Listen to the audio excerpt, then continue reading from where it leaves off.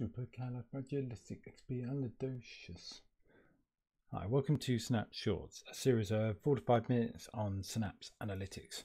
And today I'm going to show you one of my favorite features, which is result set caching. So let's quickly show you some documentation. So you can just find this just by Googling, Binging it, looking at it with Ask Jeeves, etc. So it just gives you some information. It's very, very useful. But now I'm just going to show it to you.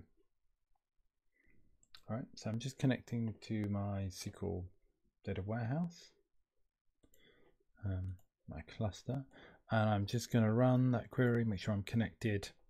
So result set caching is turned off. So what I'm going to do is I'm just going to run a query.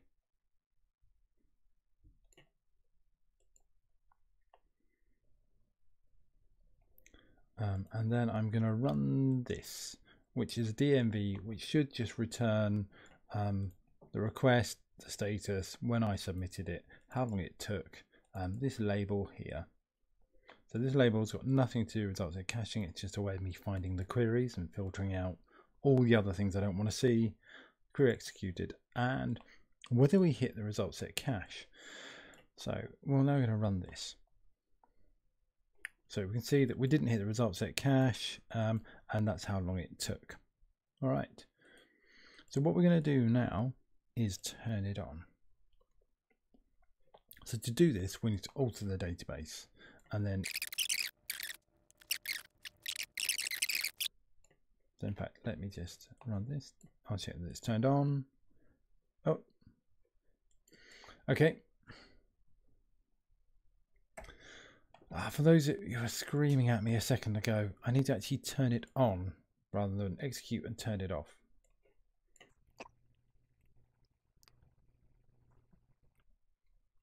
Now we'll run the query again. Okay, it's the user database.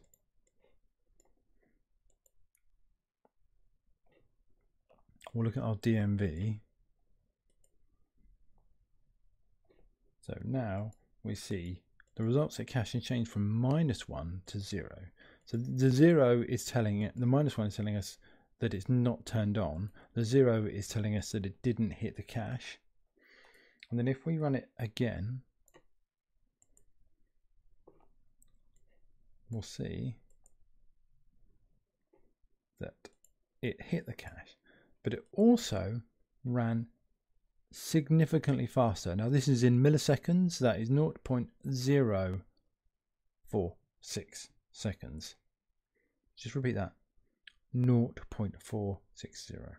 So how this works is, I'm not sure how deep to go, but essentially when a query comes into the SQL pool is a cluster. It's multiple machines. We talk to what we would call a control node or a head node if you're familiar with Hadoop, and that passes it down to compute nodes or worker nodes. So in result set cache, when we make that first query, it comes back 0 here. That data set is stored on our control node. So when a new query comes in, it comes straight into the control node.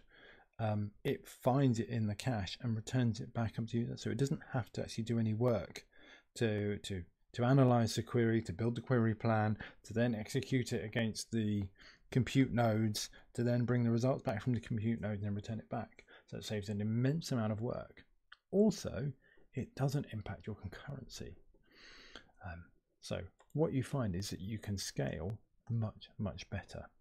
Now I've done some testing with JMeter on my own machine, and I've had over 100 users running on a very small data warehouse, and that's because most of them are hitting the cache. So you can scale very, very small data warehouses and serve out lots of users. This isn't going to hurt. This isn't going to help everybody, and this isn't going to make lots and lots of systems just speed up instantly. But if you've got anything that's looking at dashboards and running the same queries over and over again, you'll notice massive improvements when doing this. So turn it on. Oh, I didn't mention it's not turned on by default. So you will have to go in and turn it on yourself. but as you can see, it's just one command. And if you want to turn it off for a session, if you're doing any debugging, right, just remember you can turn that off and then run your own tests. All right, great. All right, speak to you later. Bye. So just before you disappear, I just wanted to show you something. When you are looking at DM exec requests and you're looking at the cache hit value, you will see an integer being returned. So a value like -1. See that it's disabled and the values are here. When you're looking at the documentation in DM PDW exec requests, everything is written in hex. Now, I don't read hex. I know some of you are cleverer than I am, so I've just put on my GitHub the decimal value as well next to it, so you can just do the mapping yourself. All right, thanks a lot. Bye.